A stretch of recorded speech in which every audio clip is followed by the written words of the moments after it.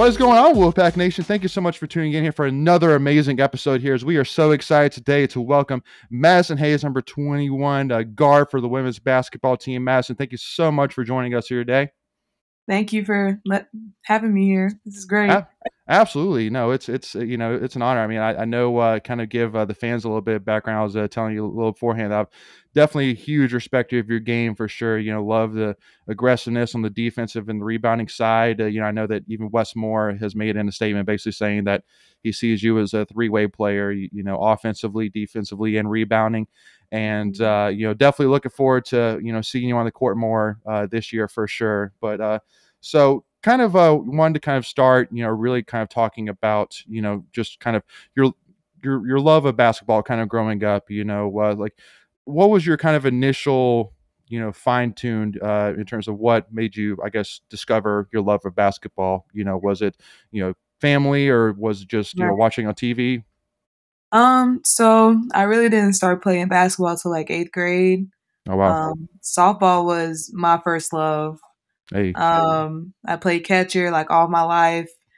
And I was starting to get recruited, but then I started growing faster. My knees was getting bad, and okay. But then 8th grade, like I just really fell in love with like the game and like the pace of the game, and it was always on go 24/7. Like there's no stopping. And softball, it got boring when you got older. Mm-hmm. So I just really loved basketball. Like watching it. My parents played college. My dad played in the NBA for like a couple of years. So it's always been a part of our family. They didn't force it on me though. So that's what I like. No, absolutely. Well, I mean, it's definitely worked in nicely. And I'll tell you too, because it's that was one of the things that kind of held me back with baseball, because like if I was going to play baseball, I always had an interest in catcher, but I just couldn't stay on the ground with my knees bent like that for so long. That does a number. I don't know how MLB players do it. Right. Like, but all power to them. So so when you first started playing, because like we were talking, a little bit about how Wes Moore sees you kind of a three-way player. Right. I know that again, you could do it all, but do you kind of see yourself as kind of a similar game, at all? Like, do you kind of compare yourself at all in terms of what your game is to maybe another player? So a lot of people has compared my game to Kia Nurse. Okay. Just as aggressive. She's a three-way player as well. I've just always been that type of player. Growing up from 8th grade to now, just because I was behind from everybody else. I started late, and I had to catch up and even be better. So I've always just done the little things, and even more so scoring. So yeah. Absolutely. And do you have a preference? I mean, do you enjoy one versus the other, in terms of, playing defense, rebounding the ball, or playing offense? I think the little things get me going, and then I don't know, that's just always been my thing. Like even like in the Louisville game, like when I went in and, got a tip off, that kind of just started something, a spark or something going, and it just ever since then, it just always been my thing. So absolutely. Well, and so, kind of talking to, one of the things that, I guess, again, we're kind of basically kind of starting from the beginning, kind of working our way, to coming here to NC State and things like that. So, obviously being from Chattanooga, Tennessee, and being, so highly recruited like you were, who were some of the other schools that were highly recruited to you besides Mississippi State? And was NC State on that list initially when you were recruited? Yeah, them two. Well, I'll just say my top 5. So it was Mississippi State, NC State, Tennessee, North Carolina, and Louisville. Nice. That was my big 5. I really liked. Yeah. I mean, I just didn't want to stay too close to home, but not too far to where I can't go home. So that was my big thing. Yeah. And so what was kind of that selling factor, originally, and obviously again, we're glad to have you here. At the end of the day, you're here in state, and obviously, we're thrilled to have you here for sure. But I mean, like, was it just kind of a situational thing? Like, did you feel that there was more possibility of like playing time, things like that? Mississippi State, what was kind of the driving factor? To like go to Mississippi State, that's what you're asking? At the time, yeah. Okay, yeah, okay. I really want to be a part of like a family atmosphere, not even just like with the fans, but with the team and the coaches. Like it felt like a family, not just, saying it because it's different when you say it and it doesn't match up with behavior. Sure. Um, and obviously I was committed to, Coach Schaefer before they had the coaching change. And, it was just, it wasn't a fit for me after the year. Like after I look back, even though I played a lot and, I had freshman team, it Yeah. just I knew I wouldn't be able to just, stay there and, I didn't want to feel miserable there. Like, so And yeah. yeah.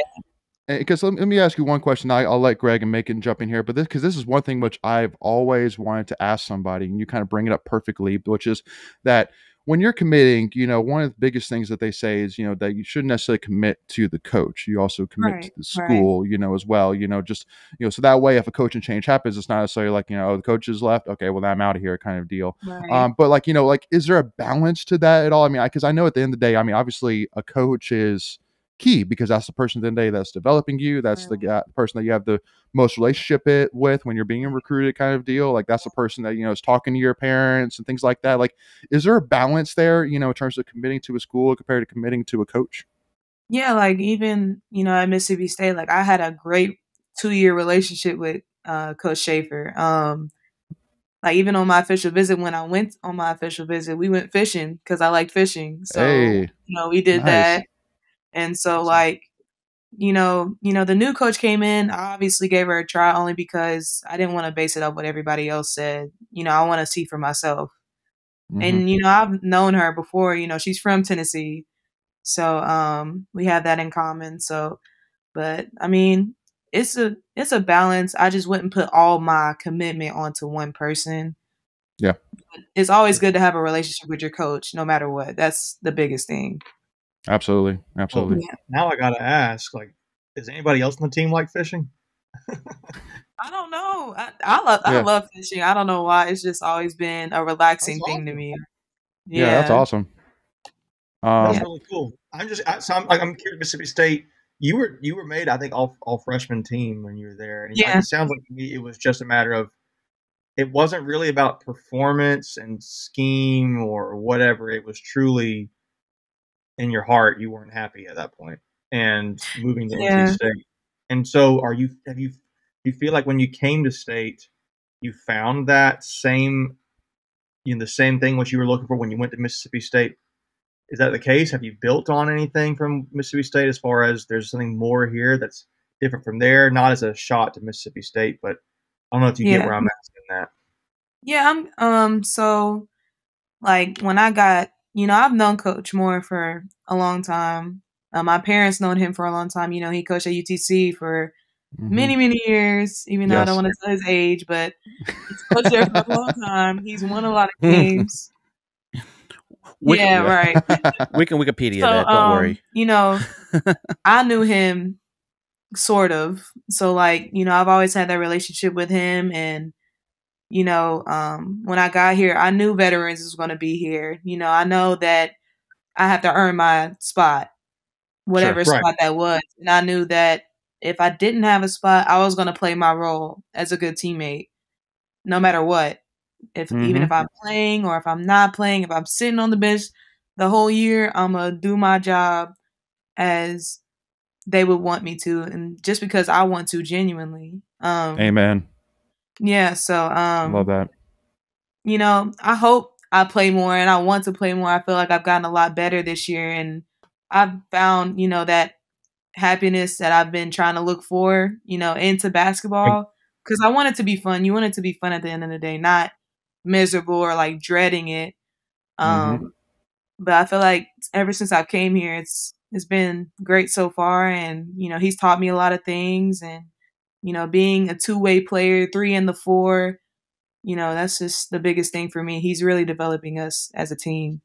And I'm Absolutely. curious because you're mentioning that phrase two-way player or three-way player often. And I Mhm. just you seem to be really mindful of that skill set, and so I'm guessing that is something that you probably.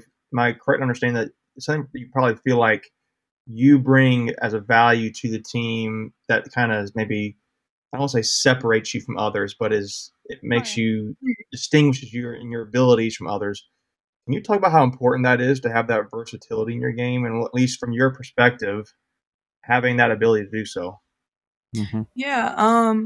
Obviously, I've had that experience through high school. I played 1 through 5. I was the biggest on my team, so Mm-hmm. I had to, be that 1 through 5, taking the ball out, getting the ball back, posting up on the other end, or do something. Um, I feel like, I was, kind of iffy about the 4 player in college because they're bigger than me, and Yeah. I'm not afraid. I'm not afraid of anything or anybody. Let's I want go. to bang. We can bang back and Hey. forth. That's just how I am as a person and a Let's player. go. And so, you know, I think that he just really like took that part of me that I can apply to my game, not even just in college, but in the pros. Mm-hmm. Like take that matchup, like because they're gonna be bigger than me, and I'm on offense. I can kill. You Yeah. know what I'm saying? So like. But, I'm gonna have help from my teammates on defense, obviously, but I'm gonna do my best, regardless. So I that's, love it. And yeah. and let me throw this in there too for you making as well to kind of prove that as well. So Madison's stats in high school during her high school career, she had 3,055 points, 1,583 rebounds, 459 assists, and 457 steals. So yeah, three-way. What's that? You forgot the other stat. Well, Oh, yeah, no. Player of the year for Two-time Tennessee, right? class 3A Miss Tennessee basketball winner. Yes, 2 time. So you know it. But go ahead, Macon. Yeah. Sorry, want to throw that No, in there for you. I think Yeah. she's hit on. I was just curious how she felt like, just because you were mentioning that, Madison, how that's important to have that skill set, how valuable that is, at least for you, whereas other players may Mm-hmm. not have that. And there's obviously other players like, that have that 2-way, 3-way ability on other right, teams. Sure. right. I just thought it was interesting because you mentioned that like a few times, so I wanted to highlight that. Yeah, Yeah, because absolutely. doing the little things always matter because not everybody does it, and that's just how as a player, that's how I got my playing time. Like as a freshman, that's how I got my playing time because I know they had more experience than me. I'm just coming in. She wants defense, rebounding. You can add scoring in there. That's fine. You can score whenever you want, but Mm-hmm. the little things always matters, and not a lot of people do it. So I do it. Right. I'm kind of like the Hey, hard hatter right now. So I love it. Before we continue, I want to take a quick second to tell you about our sponsor, Flightland's Jessup Insurance Group, that has your whole world covered, with agents in 5 offices throughout eastern North Carolina to help you decide how much coverage you need, offering policies for home and auto, recreational vehicles, commercial, crop, health, life, and employee benefits. They are able to combine options to find a comprehensive solution that works for you. Flightland's Jessup protects the things you love so you can spend less time worrying and more time enjoying them. Find them on Facebook and Instagram at Flightlands Jessup. You can also visit their webpage at www.flightlandsjessup.com. So please make sure to go and check them out. yeah, And in Madison too, I know that you've mentioned Westmore multiple times, and one of the things that I always think about is when we first started Tuffy Talk back in January of last year, we were lucky enough to have Ace Koenig, former in-state guard, 3-point record holder for NC State, yeah, and yeah, one of the things that she mentioned was how meticulous, how detail oriented Westmore is, and the fact that she would get yelled at for being like 6 inches off the spot that she was supposed to be on the floor, right, and yes, it was like to her like this like why are you, like, really, you want me to be like 6 inches to my right rather than right here? Like that's insane. right, But it makes a difference, and because one of the things that she even said too is that there's nobody, in her opinion, that watches more film than he does. There's nobody that prepares yes. as much as he does. And so can you kind of talk a little bit, just because I think that there's no doubt that Westmore deserves every bit of credit, every bit of praise, and then some, Right. in my opinion. And so can you talk a little bit about that in terms of not only just what it's been like kind of adjusting to to Westmore's game, but just kind of Mhm. talking about him as a coach perspective, and kind of what kind of separates him from most of the other coaches that you've worked with throughout your career. I think that for one, he genuinely cares about his players, and I think that's a great thing. I think that he develops us, for all of us, like we're going to go pro. Even though that might not be everybody's thing, he's still gonna give you the tools that you need. If you're trying to go, you can do it. And if you change your mind, you still got the tools to do it from him. Absolutely. Especially the film thing. She was definitely right about that. He watches film after a game. We'll get back from an away game. He'll watch film. He'll have the film ready. All the staff will have the film ready, and we'll be ready to go in the morning. It's like clockwork for him. He's so like detailed, like she said. It's like when I was playing the 4, like I had to be at a certain spot to like, this is how it's gonna work. This is where you got to be at. Like literally, like right here on this X. I'm like, okay. Yep. I mean, I'll try to get there. Because you don't think it matters until like it happens the way he is describing it, and then it's like it clicks. Like he was right. Like we gotta keep doing this. It takes time, obviously. Because we think we're right all the time, and we're not. And Coach Moore, he has enough patience to where he'll kind of like, okay, like you got to get to this spot, or it's not gonna work or whatever. But he's very meticulous about that for sure. Yep. Well, and because one of the things I remember too, you kind of talk about the details, and this is something too which I know from being playing sports throughout my youth, is that and I was a football equipment manager, and we actually had the head coach for Arizona State. So Herm Edwards came and spoke to us. And one of the things that he talked about is that it's so important in sports that people they talk a lot about what to do. They talk a lot about when to do it and how to do it, but a lot of people don't talk a lot about why to do it. And I think that that's one of the things that Wes Moore and again, a lot of players that are the best of the best, they not only know what to do, but why it's important that that's done. And because that way kind of helps the player kind of buy into what they're doing and what they're trying to achieve here.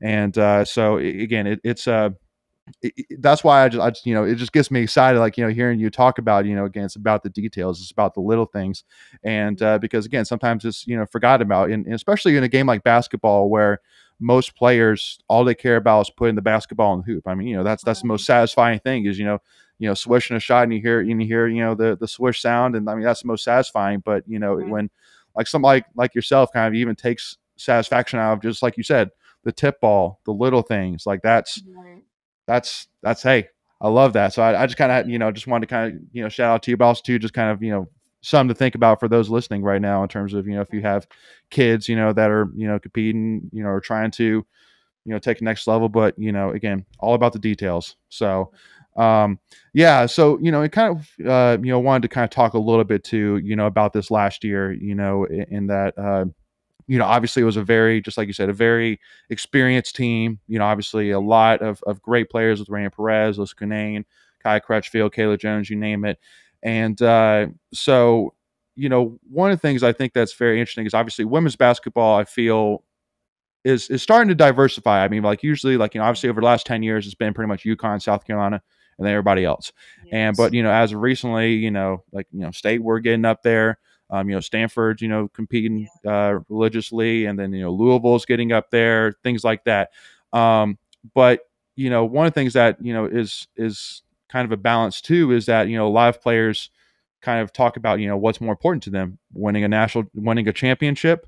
Is it playing time? Is it development? Is it school? And so, for you to come to NC State and, knowing, just like you said, that you're going to have to play a role eventually, but then you're going to get the spot is big.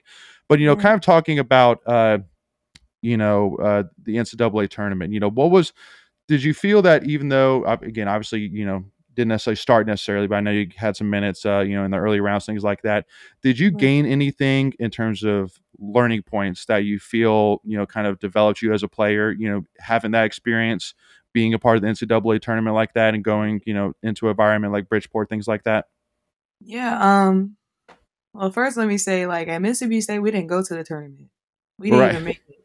So it's like, obviously that broke me, because it was just like, dang, like I wanted to go so bad, because it's just an experience that like is so different. Like when you get to the Elite Eight, to the Final Fours, and then obviously to the national championship. But last year it was very, the learning things that I've like felt was just like, this is like a learning thing for me, like learning from our seniors, just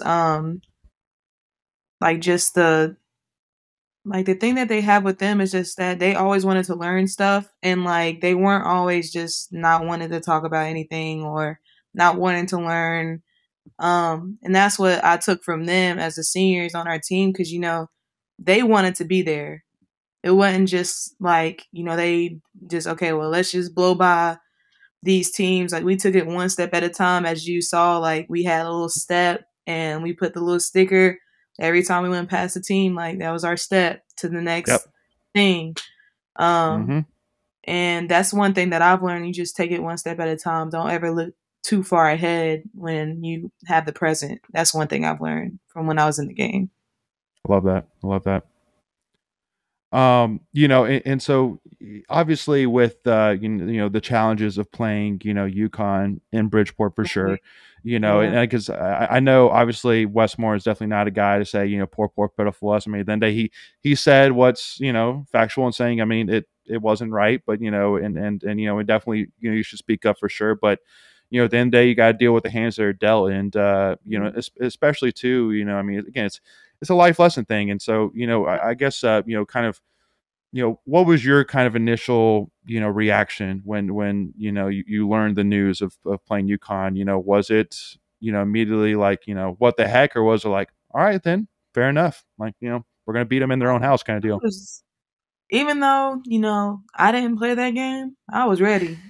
I've always, because, when you're growing up seeing like UConn is always winning, you want to be that team to just beat them. Like, it's exciting. I felt like, even though we was in Connecticut, which, is wrong, but that's what we was dealt. And I felt like we had every chance to beat them, and it just wasn't, our time. It just wasn't our time. And I feel like we fought the hardest fight, and, we had 2 overtimes, there's, it's just, it sucks, but I really that was probably one of the funnest games that I've probably had in like my whole entire career. Like that was really fun.